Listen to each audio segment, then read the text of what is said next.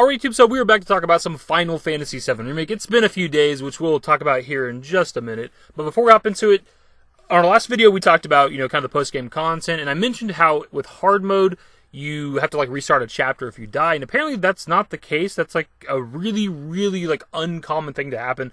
I know it's happened to me. I know sometime around launch, before or after launch, something like that, I had somebody comment on one of my videos about it, which is where I first heard about it.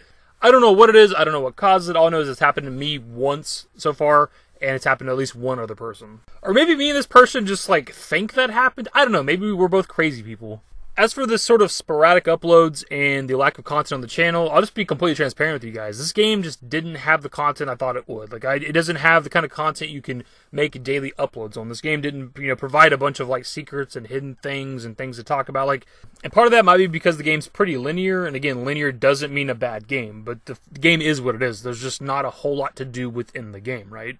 And also, I think creatively, my hype was sort of killed because of the launch of the game coming out super weird, and people, getting the game a week or more early before everybody else, and already beating the game, and already playing through the game on hard mode, and already, everything about the game was already online before a lot of us could even play it, right? So it's as a content creator, I can't really cover things for the game, because the information's already out there. I can't find things originally.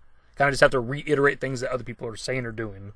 And also kind of going back to the linear thing, a lot of us thought that the game was going to be a lot bigger, right? We thought because it's Midgar only, that we'd be able to explore a lot of Midgar, at least a couple of extra sectors that weren't in the original game, and it wasn't that. We had a leak a long time ago that said we were just kind of retreading old territory, right? We're kind of just playing the Midgar segment from the original game, going to those exact same areas, and that turned out to be true, man. And again, I didn't dislike the game. I don't mind that it's a linear game, but it just doesn't have a lot of content. We're never going anywhere, even if it's a few days between uploads. We'll always have content on the channel. It's just not going to be as often as it was before launch, because before launch, we're doing pretty much every single day.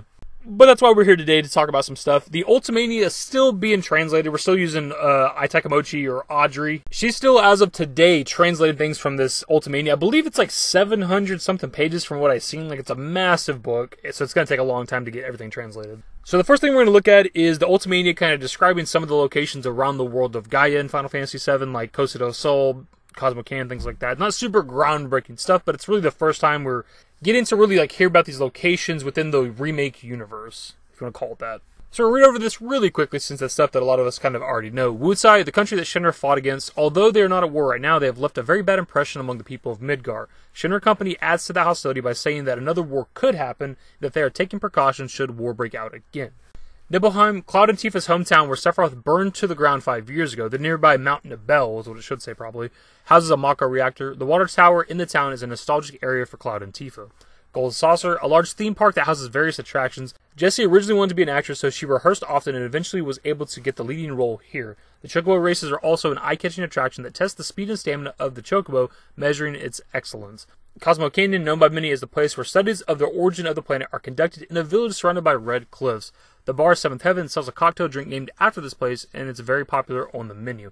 Costa del Sol, a vacation spot where people go to relax, where the sun is always shining. In the Section 5 slums, there's a newlywed couple, is what it probably should say, who's wondering where they should go on their honeymoon, and their friends suggest going to the popular resort called Costa del Sol. So again, not super groundbreaking information. It's stuff that you learn throughout playing the remake, but also it's stuff you already know if you played the original Final Fantasy VII, but I just kind of want to cover it a bit just because it's stuff that's going to happen in the sequels. Something I thought was kind of interesting that I might do a video on sometime soon is, isn't it sort of strange that they're setting up these locations that are a little bit later into the game, at least in the original story, right? Costa del Sol, Gold Saucer, Cosmo Canyon, that's not stuff you get to until you cross the ocean from Junon. Even Wutai. Wutai is something you don't get to go to until, you get the Tiny Bronco, right? After meeting Sid or whatever.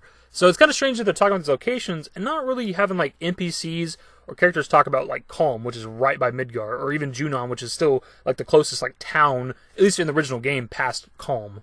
And the reason why I bring that up is I'm wondering if we're not going to get that far into the story with Part 2, right? Because I'm assuming Part 2 is going to get us the rest of the team, right? Vincent, Sid, Cait Sith, Yuffie. I'm assuming that's going to happen because we didn't get them in Part 1. I don't think they're going to make us wait another game to get some of these characters. And if that is the case, we're going to get Sid in Part 2. We should be able to get the Tiny Bronco in Part 2. With the Tiny Bronco, we go as far as Wutai and explore, the overworld, right? So hopefully that is the case. Just maybe a little bit of tinfoil hat, but it's kind of weird that they're setting up locations that are a little bit farther past Midgar, not set up the locations that are closest to Midgar. Kind of coming off the back of that discussion, we have some quotes from the devs from the Ultimania talking about the sequel, the Part 2, possibly being open world, which I personally do want. The next installment provides a challenge to create a new way of expressing the world of Final Fantasy VII. For those who have played the remake, they must be very interested in the next installment. Are you already working on the next one? Hamaguchi, we are in the current stages of planning, so nothing is solid yet. Toriyama, the remake's first installment was centered in Midgar, which was the section I was responsible for in the original game, so I know it like the back of my hand. However, the next installments will take place in areas that, to be honest, I've forgotten about, so I'll have to rewatch the gameplay to revisit them. For example, after the characters leave Midgar, how exactly did they end up in Calm again? So we're going to pause right there really quick. I'm not entirely sure when this interview was done, exactly, was it done, this year, last year, however long ago, I don't know. But I hope to God they're not still in the planning stages for Part 2. We were told last year around E3, almost exactly a year ago, that they were already kind of working on Part 2. And if, fast forward to 2020 after release of the first game, if they're still just planning the game, haven't even started actually developing it, we could be in for quite a long wait.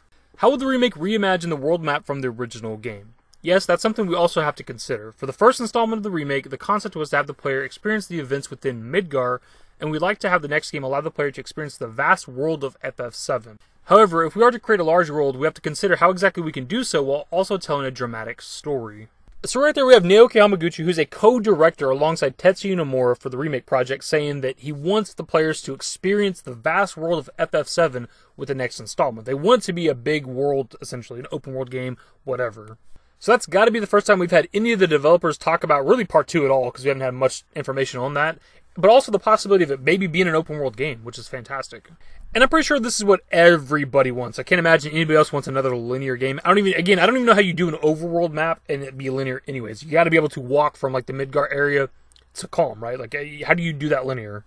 But while I do want an open world game, a big map to explore, I also want substance. I don't want it to just be bland and nothing to do, you're just fighting monsters. I want some new locations as well, even if they're caves or random towns or small villages or whatever. I want stuff to do besides just walking to Calm and fighting monsters along the way. So I think the best solution for this as well, because I don't think they're going to do the entire world of Gaia in Part 2, right? Even though they did in the original game, is a lot easier on PlayStation 1. I don't know that they're going to do it here. I think the best solution here is multiple good-sized maps as opposed to a seamless world. So what I mean by that is the Midgar area. So Midgar, Calm, Fort Condor, Mithril Mines, Chocobo Ranch, Junon. That's its own map. And then you get on the cargo ship, you go across to Costa del Sol, Costa del Sol, Mount Corel, Gold Saucer, Cosmo Canyon, all that stuff that's over on that continent is its own map as well.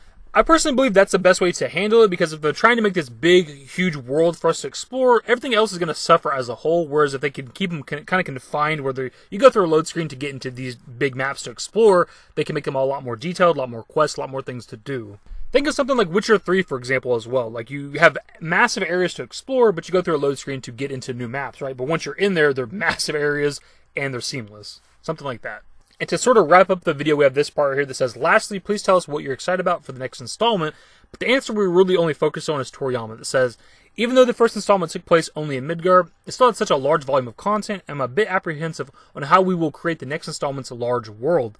We were able to polish Midgar using the latest technology, and who knows. I feel like in the next installment, we might use a completely different technique in creating the world of FF7. No matter what shape it takes on, I hope that everyone can look forward to the next installment.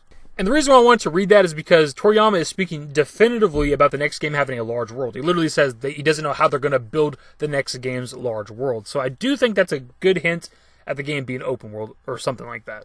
But anyways, my dudes, that's pretty much the video. A bit of a longer video, but I think it's needed to be kind of long anyways just because we haven't uploaded in a while.